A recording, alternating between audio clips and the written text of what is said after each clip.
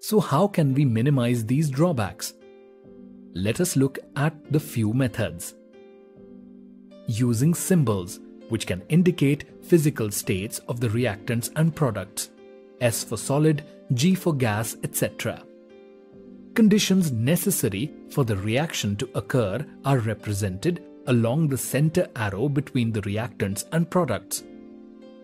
Concentrations of the solutions of reactants can be indicated by writing DIL for dilute and CONC for concentrated solutions.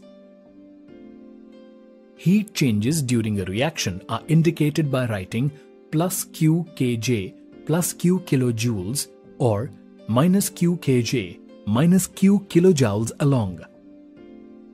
Evolution of a gas can be indicated by putting an arrow pointing upwards. Formation of a precipitate is indicated by putting an arrow pointing downwards. In case of a reversible reaction, double-headed arrows are used between the reactants and products. Rate of reaction can be indicated by writing slow or fast along with the products.